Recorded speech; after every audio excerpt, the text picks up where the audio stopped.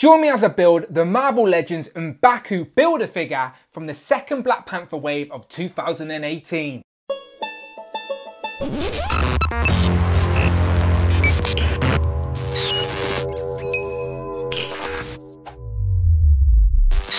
Pow and welcome back to the channel Dan Who Reviews. My name is of course Dan W. Make sure you are following me on Instagram at it. Dan Who. Today we are going to review the Marvel Legends and Baku Build-A-Figure. So as you can see, we have all of the pieces to build in Baku from the second Black Panther wave of 2018. So to get all of these pieces you see in front of me, you will need to get every figure in the wave, and that includes the Vibranium Suit Black Panther, Eric Killmonger, Eusidius Claw, Civil War Black Panther, T'Chaka, and the Dora Milaje. So once you have all 6 of those figures, you will see all the pieces in front of me, and we should be able to build in Baku. Now, I've been very much looking forward to this, and I would usually build this figure live on camera, but I've read online that the pieces are quite stiff, and I don't want to break anything by forcing them on just for the camera's sake. So I'm sure you guys can figure it out. The arms go in the arms, and the legs go in the legs. And yeah, I'm going to pause the video, build this properly, and then come back to you. But I'm sure you guys can figure out how to do it on your own. Good luck. Pow, and here we have M'Baku all built up in his glory, and I must admit, first impressions are very high. This guy looks great. Definitely going to be imposing on your shelf amongst your Black Panther figures. He has got a little bit of weight to him. He's a decent size, and yeah, looks great. So I would recommend anyone building him to warm up the joints before you plug the pieces in, as it was a little stiff, and I would hate for someone to snap a piece before they've even finished building him. That would be very depressing. So that's all I did. I got a hairdryer, warmed up all the corners, and then I put the pieces together, and everything popped into place, and it seems very sturdy now. Like it. This skirt piece and this back piece are a separate sort of softer rubbery plastic. I say soft, but it will hinder the articulation, which I'll get into in a minute. But yeah, and the resemblance to the actor looks great. Definitely think it looks like Winston Duke, the actor that plays in Baku. So I'll zoom in and show you that as well in a minute. Now, it is a Build-A-Figure, so I thought I'd show you the height. And he comes in just under 7 inches tall.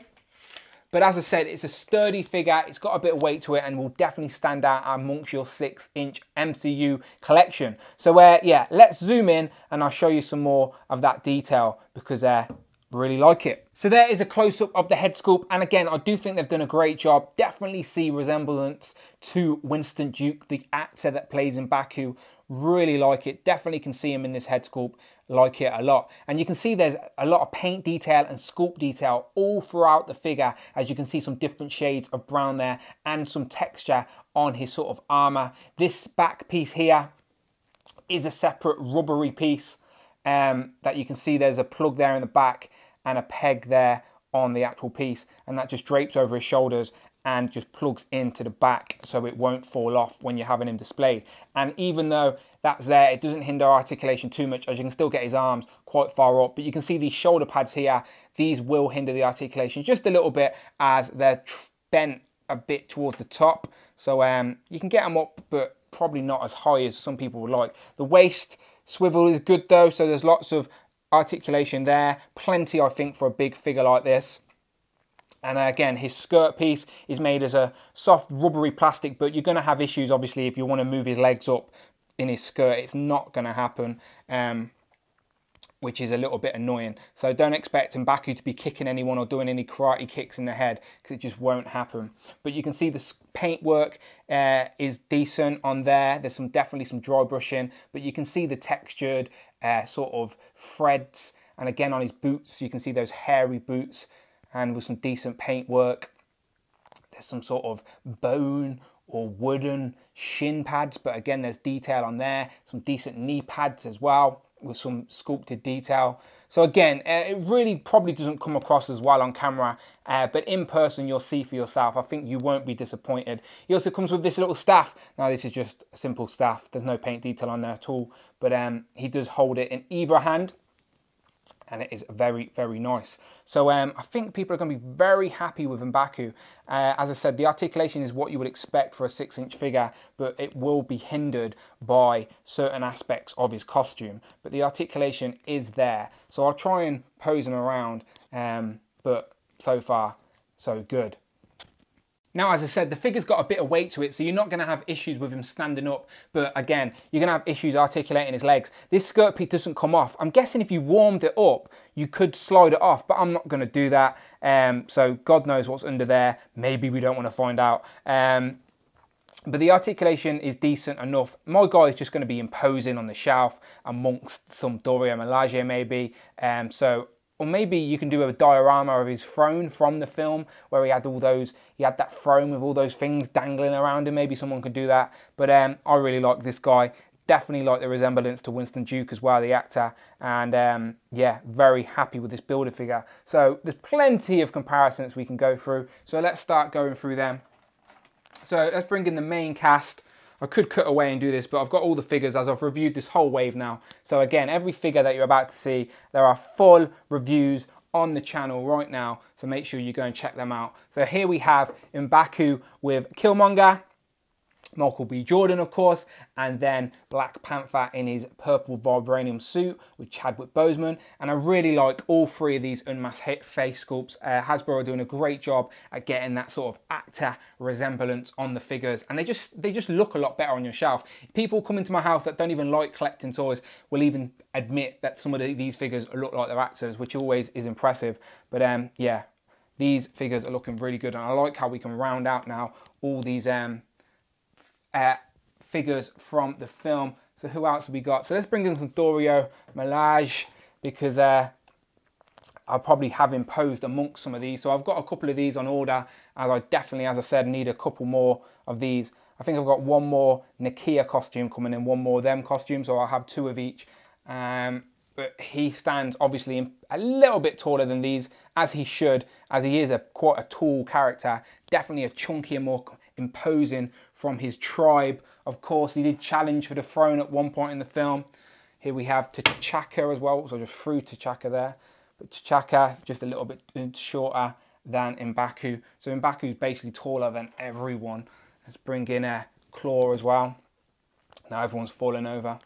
But yeah, this whole wave of Black Panther figures is very, very impressive. I definitely need to build some sort of Wakanda diorama now, whether they're on the throne protecting Black Panther or whatnot. But yeah, these figures are looking really, really good. So if you've got both waves, wave 1 and wave 2, and also the 2-pack with Everett Ross, then you're going to be very happy with all these figures. Again, Black Panther film was a great film, and I love being able to recreate my favourite films on my shelf. And that's exactly what you can do with all of these figures. I don't even have enough room, and I haven't even got Black Panther there yet. There's Black Panther. You can stand right at the front. But again, as I said, I'm just rambling on now, but you can see full reviews of all of this second Black Panther wave on the channel, just to hear my ramblings and thoughts, really. But yeah, these figures are really, really good. Definitely some of the best MCU actor resemblance figures we've got so far. Definitely can tell who they are from a glance. And I'm dropping everything now, and I don't even have enough room. You can't even see, the light's not even good enough. But yeah, definitely a little world of Wakanda there for your collection, and I'm very, very happy. So let's move them all out the way and say final thoughts on this guy are very good. Like it a lot. I think a few people might be a bit disappointed with the articulation being hindered by his massive skirt, but I would assume that a lot of people would have expected that just from seeing promo pictures. But you're not going to have him in crazy dynamic poses. You're going to have him looking menacing on the shelf amongst your collection, and that's exactly what my guy is going to be doing. So yeah, very happy.